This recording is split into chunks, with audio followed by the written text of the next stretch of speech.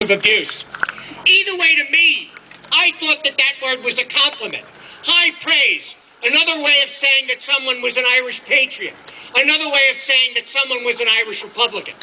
Why should someone be called that, Athenian, ever be repentant? And why would it be so significant and noteworthy that you point out when somebody was Athenian and was unrepentant?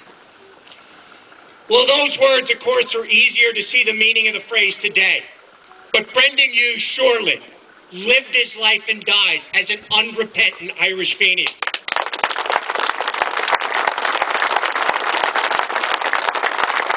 He would have never repented or denied or disavowed his part in the IRA struggle against British rule. That he could have denied he was from Belfast, or repented that he was an Irishman, or disavowed the legitimacy of the struggle that he was a part of by putting on a criminal uniform in the H blocks of Lankesh. The very idea, if somebody had suggested to him that you repent or disavow or deny your part in the IRA struggle in order to make yourself more acceptable to a British administration, in order to be more acceptable to a Paisley or Robinson Red Stormont, would have been answered by him with a sly grin, being told to cop yourself on, and maybe a few other words that I won't repeat as part of the instruction to do it.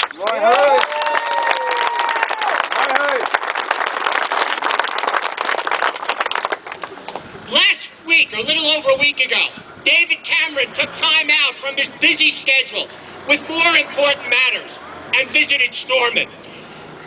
Part of what he deems and deliberately, repeatedly calls this part of the United Kingdom. And he patted himself on the back. He congratulated himself for that hard-won apology that the Bloody Sunday families fought for decades to get. And then he said he did it to close the chapter. And then he said he did it to differentiate the Bloody Sunday unjustifiable acts from the honorable service of so many who have, in the name of British rule and law. Well, Brendan Hughes, first of all, there doesn't seem to be much repentance in his words, the words of David Cameron, does there? There doesn't seem much repentance for the Ballymurphy massacre, or for torture, or for internment, or shoot to kill, or their part in Solution murders.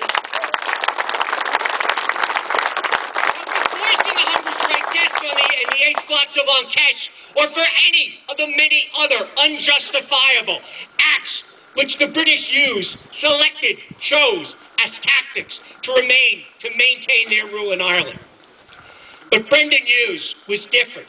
He would have counted himself proud to be one of those who fought against these unjustifiable and unjustified acts which the British used to remain in Ireland, and fought against the very idea that the right of Irish people, all Irish people, to national freedom ends a few miles from here at the border somewhere between here and where Jim McAllister lives.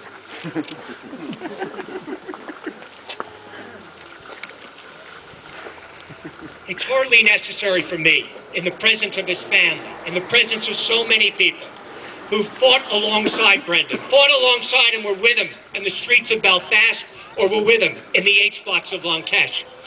But I just want to measure a bit, or talk a bit about his service. If only because there are some who believe that as part of a new political dispensation, you try and dispense with the reputation and the deeds and the exploits of those who do not blindly fall behind the current narrative. Brendan Hughes, I knew him as so many did. Before I ever met him, I knew of him. He was somebody that volunteers in Belfast talked about, the same way that some volunteers in Tyrone would talk about a Jim Lina, or a Pete Ryan, or others would talk about Francis Hughes, and of course there are others in other parts of the country. IRA volunteers, men and women, whose courage was such that they seemed to spill over and inspire everybody who fought with them, who made it seem as if all of the advantages that the British had in terms of weapons, in terms of surveillance, in terms of intelligence, all of that could be neutralized and overcome simply because people like Brendan Hughes were there out on the mission, fighting with them, and giving those people around him the confidence to believe and achieve that they would indeed succeed and overcome.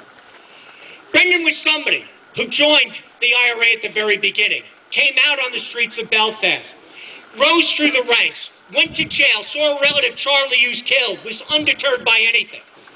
Went to jail, came out again, and again rejoined the fight. Rose through the ranks, became a commander, became a leader, led, was a strategist, went to jail again, and then when he escaped, it's characteristic of him, that when he escaped, he didn't do it to get to the South, he didn't do it to get the rest, he didn't do it just to get away from the pressure of going to jail. He did it with the idea to get back as quickly as he could, back to Belfast and back into the thick of the fight, would risk going to prison again.